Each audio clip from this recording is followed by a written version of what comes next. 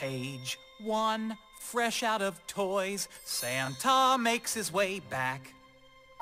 When he hears a small noise from inside of his pack, a sound that's not unlike a baby's cry, it's enough to leave the jolly guy perplexed. And? Come on, buddy, what comes next? Page 2, back from his ride, Santa gathers his elves. He gathers his elves. They quickly decide they'll raise the baby themselves. The North Pole isn't made for humans, though, and soon the phony elf begins to grow so tall. He learns he's human after all. It's the story of Buddy the Elf. It's the story of Buddy the Elf. It's the story of... And the books will fly right off the shelf. It's the story of Buddy the Elf. And maybe Buddy helps his dad in a setting much like this.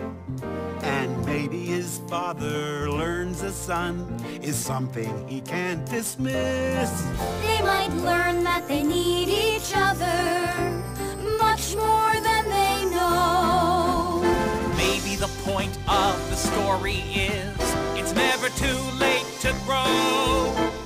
It's never too late to grow. It's the story of Buddy the Elf. It's the story of Buddy the Elf. It's the story of...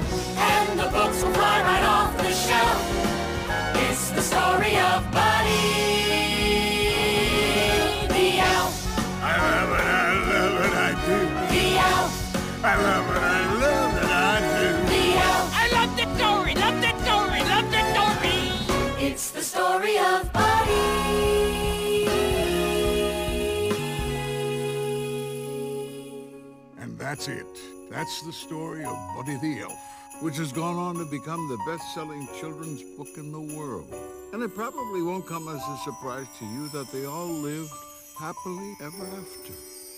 Read it again, read it again.